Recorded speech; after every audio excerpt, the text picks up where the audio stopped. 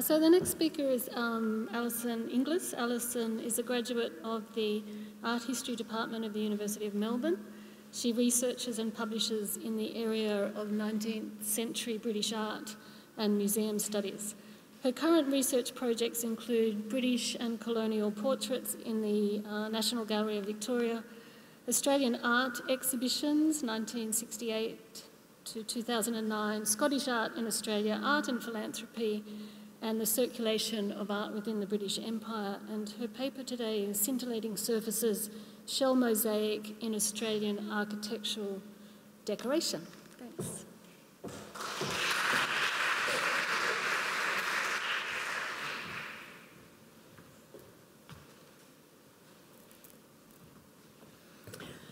I'd like to thank the conveners for their very generous invitation to come and speak about this work. And I'd also like to acknowledge that this symposium is being held on the land of the Eora Nation, and I'd like to pay my respects to their elders and to all First Nation people in the audience.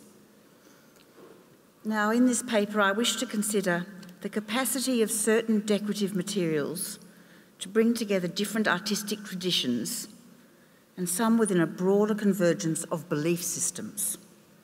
In particular, I will be exploring the historical and symbolic significance of an ancient form of mosaic material, and that is shell work, or mother of pearl, which was used in Australian mural decoration during the colonial and early modern eras.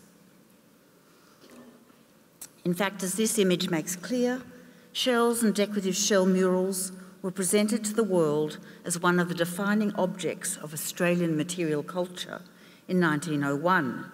And I always think this image of this marvellous array of pearl shells can be compared to the great and more famous 1862 Great Exhibition, in which we had the gold pyramid celebrating the great gold rushes of the mid-century. In spite of this fame of the Australian shells, pearl shells in particular, at the time of Federation, shell mosaic has received relatively little attention in recent scholarship. I would definitely consider it a marginalised media and well within the parameters of this symposium's brief.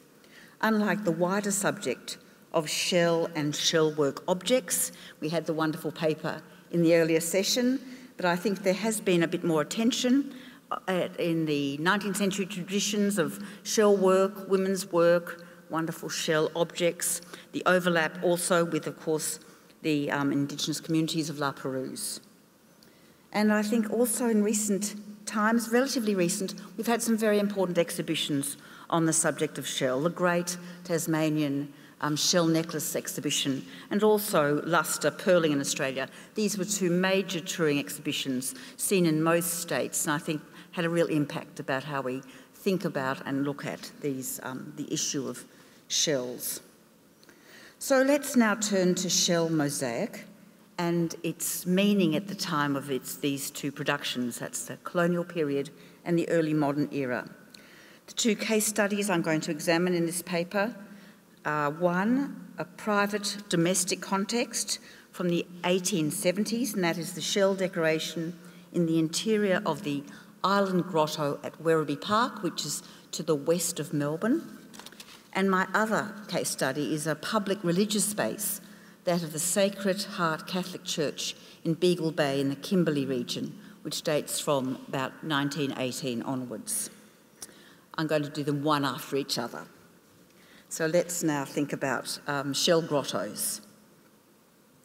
The use of shells in European architectural decoration was most prevalent during the 18th century, particularly in grottos or ornamental garden structures known as shell houses.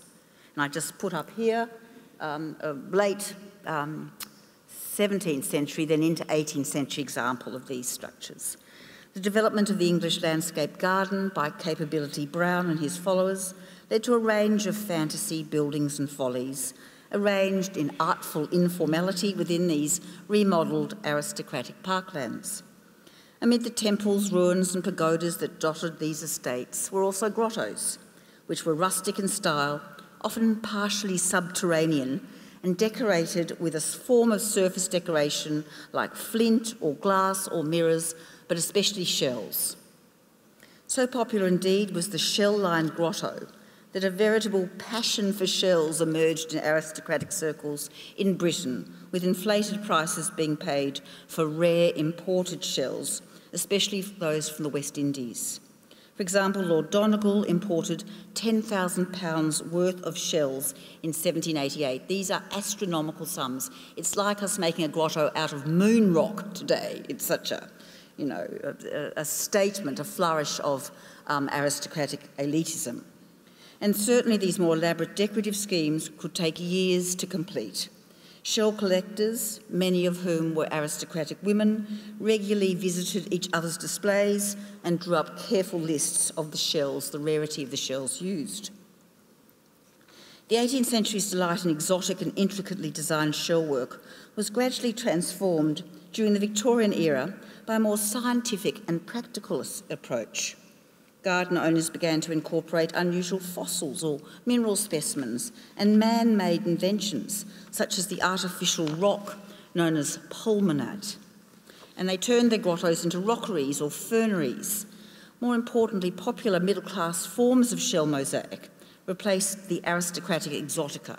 And I show you here the wonderful old curiosity shop in Ballarat, which has some of that patterned shell work that is slightly reminiscent of the earlier aristocratic period, but very much dropping down the scale, and also an example of a bit of artificial rock. Thus, the shell house or grotto, while an established tradition in 18th century European garden design, was very uncommon in outlying regions of the British Empire, such as Australia, which is only settled in the 19th century. And of the small number of surviving colonial garden grottos in this country that retain their original decoration, the grotto on the island in the formal garden of Werribee Park is the finest example. For those of you who haven't been to Werribee Park, it looks like this from the air. The mansion was built between 1874 and 1877 for the Scottish-born brothers Thomas and Andrew Chirnside, who had the misfortune to fall in love with the same woman, but I won't go into that. They had great success as pastoralists in Victoria that resulted in considerable wealth and social status. The scale and magnificence of the family's new bluestone mansion became the setting for entertaining on a lavish scale, including dinners, balls, shooting parties, polo matches and other sporting events. They imported a red deer herd for their hunting. The garden, likewise, I just show you here a bit of a deer hunt, and the interior. The garden, likewise, was conceived in the grand manner to complement the house, and a number of extravagant picnics were held in the grounds during the 1880s for visitors, employees and tenants of the vast estate. And a striking feature of the garden, and one which provoked particular admiration, was the small grotto set upon the island in the man-made lake on the east of the mansion. And we see the garden currently in the middle, and I'm going to take you on a little journey. We're walking towards it now. We're crossing the small bridge. There's the entrance. We're going inside. We realise it's lit from a skylight, and it's covered with what are now rather surviving but rather battered shell mosaic. A contemporary account of the structure appeared in the Geelong Advertiser in 1882. I quote, "The attractive grotto, a short distance from the mansion, was a delightful retreat. The place is richly adorned inside with almost every variety of seashell, worked in elaborate and elegant designs on the walls. The grotto is comfortably furnished, the floor being cemented and fantastically designed in knuckle bones, sheep and horses' teeth and seashells, and the whole presenting a fairy-like appearance, at once captivating to the eye. The grotto proved a favourite resort for the picnickers, who, having once gazed upon its interior attractions, reluctantly left what appeared to be a charmed spot," end of quote. And these were these great public picnics that the Chirnsides presented, but later generations of the family remembered gathering regularly in a shell grotto that play as children on. It used to be for the heat. They'd retire to the subterranean cool, and the walls were recalled as being coloured the most lovely pale emerald green. We get that a bit more in some of these photos. illuminated by a lantern suspended from the domed ceiling. That lantern's now gone. Today, I should just add one other thing. Another contemporary account wrote, this is the Weekly Times in 1880, of this charming retreat. It stated the grotto's walls were fairly studded with rare and beautiful shells gathered and arranged by Mrs. A. Chirnside. And this is both echoes of that aristocratic 18th century women shell workers and also the idea that much 19th century shell work was done by women. Back I go. Today, the grotto is valued for its rarity. It's regarded as one of only 2 such structures in Australia. I'll just show you a quick example of lost grottos that appeared and some that remain but in damaged states, such as at Elizabeth Bay House. And its significance is seen to lie in it representing the transplantation of an 18th century English landscape tradition to this country, possibly inspired by places like Goodwood, which we know the Chirnsides visited. They regularly returned to Britain.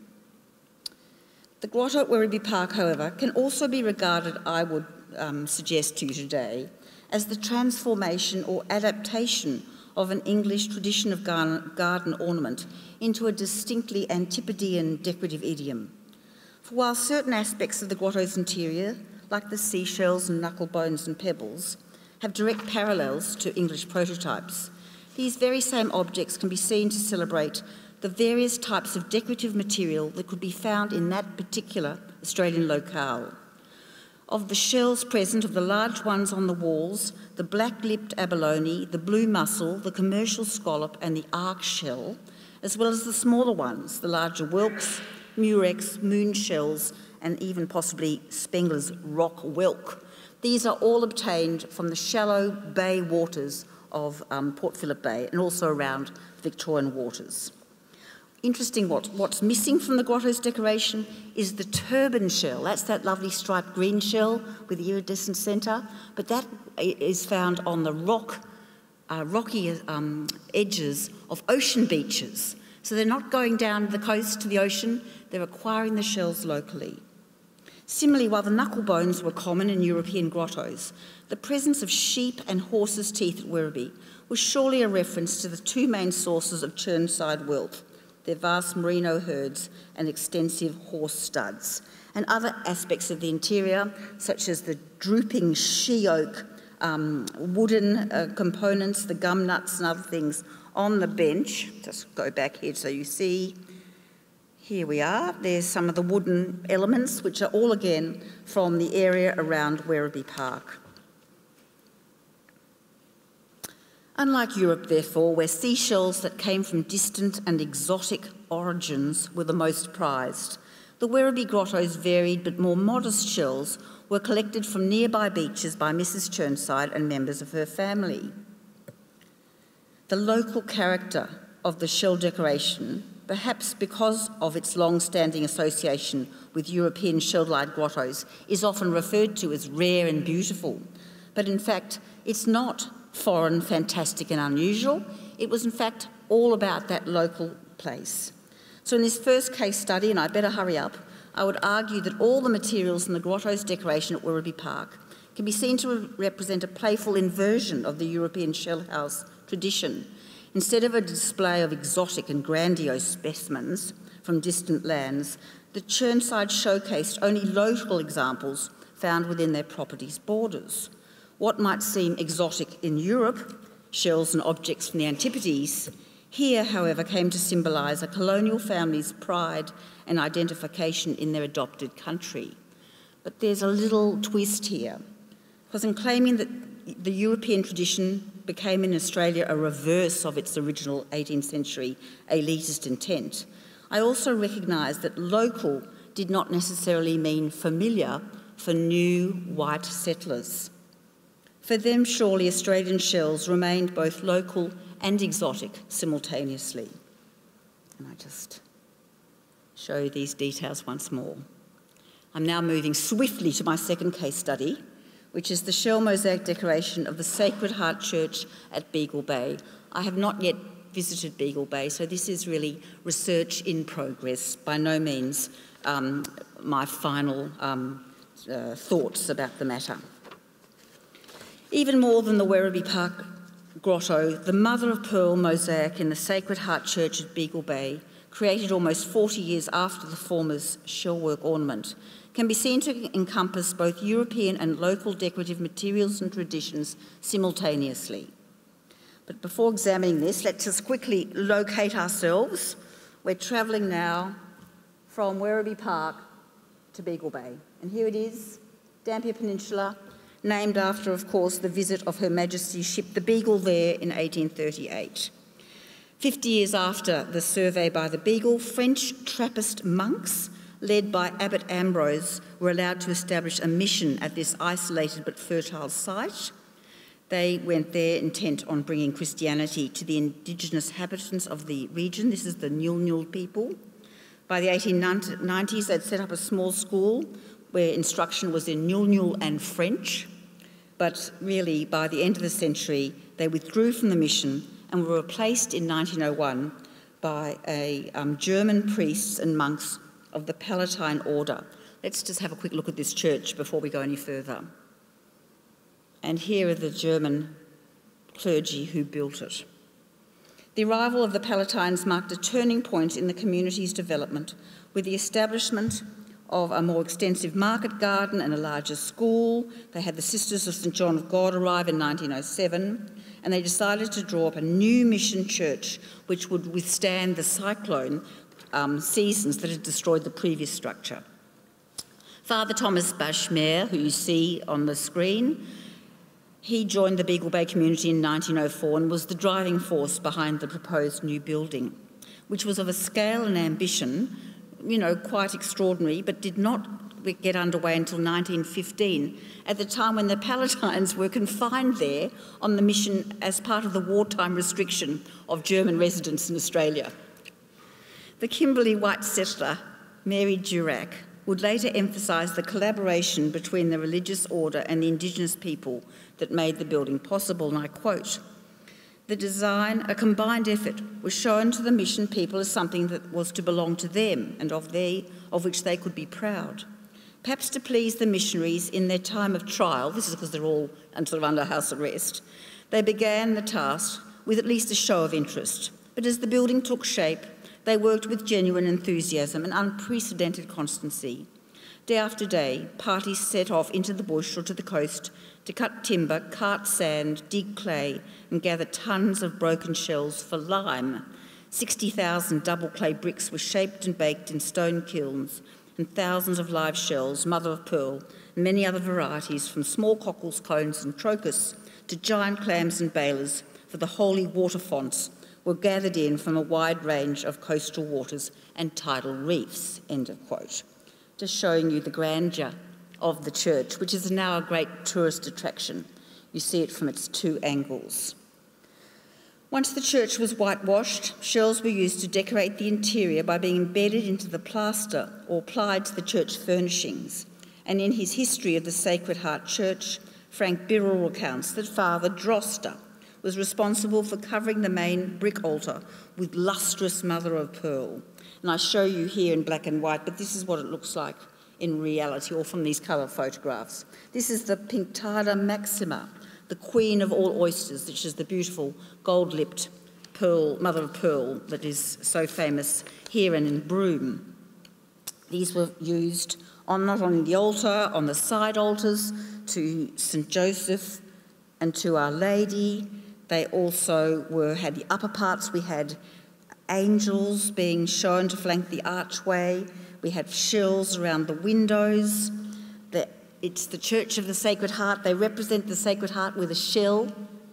And we find also here on the furniture itself, there's that clamshell font. It's just, it's shell heaven. So the reason for the incorporation of this shell decoration, I'll just show you a couple more. Interesting incorporation here of Indigenous onlookers witnessing the Passion of Christ.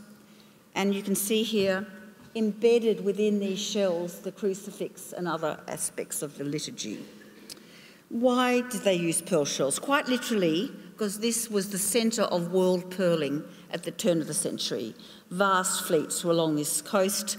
Pearl shell was used to create the pearl buttons of Birmingham, and this was a very lucrative industry. The brothers at one point attempt to set up their own sort of pearling industry with mixed results, but certainly this is what is happening. But the Palatines were presumably also receptive to the use of pearl shell in their mission church because of long-standing Christian associations surrounding pearls and pearl shell. In early Christian writings, the pearl could symbolise Christ himself, quote, "the true pearl, the way, the truth, and our life." Even more specifically, the pearl symbolised Christ in the womb of the Virgin Mary, which meant that the mother of pearl became a symbol for the Madonna.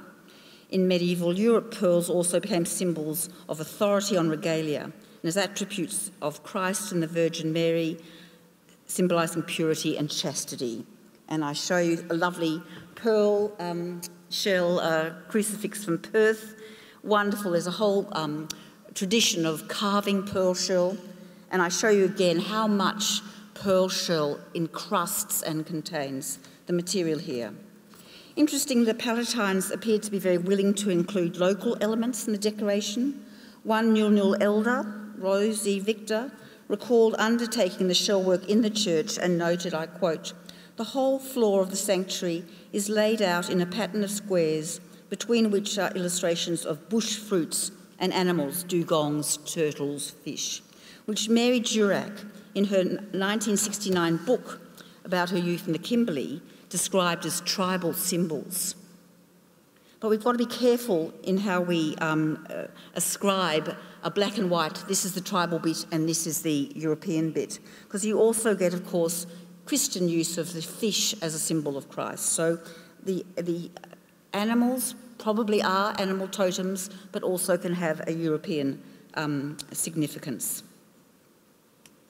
But more specific, and I just show you here in the actual signage around the church, they do make quite a bit about that floor with its images of local creatures.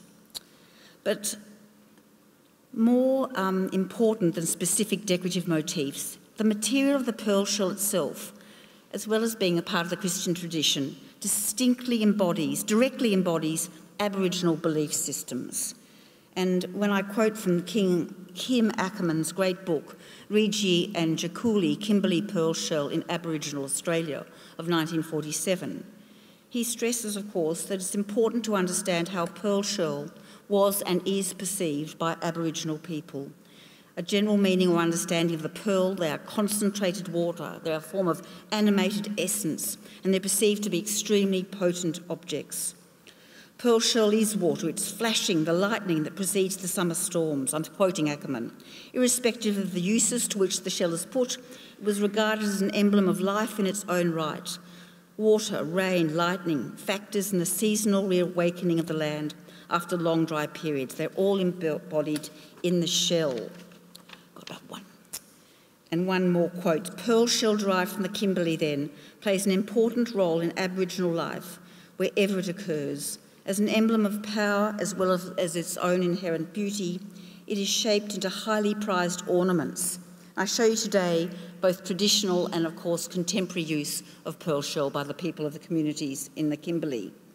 It continues to play a vital role in rain-making rituals, and it is a necessary accoutrement of people who seek via ritual to manipulate the cosmos.